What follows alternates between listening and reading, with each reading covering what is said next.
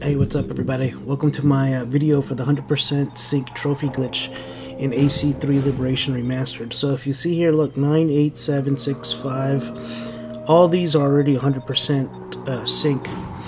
So what you gotta do is, if you did this and the trophy's not popping, is go back into the very last mission. And this is what did it for me. You don't need 100% the last mission. All you gotta do is finish it, and I'm gonna finish it right here.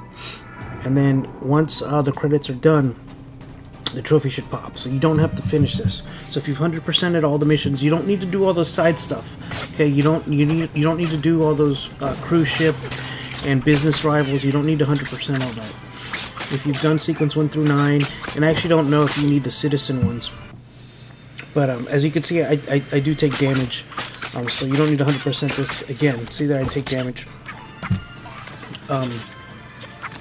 I'm going to finish this right here in a second, and you will have to excuse, I don't have a capture card, so when the trophies pop, they don't actually pop, I insert a screenshot, and you'll see the screenshots coming up, so I just pasted the screenshot where they would go, but it's not actual video of the trophy popping, but trust me, okay, there, and there, it's platinum. So, yeah, anyways, just redo the last mission, and it should pop your platinum in your or your trophy, whatever it is you're going for. Okay, thanks a lot, and see you later. Like and subscribe, hit the bell. Bye.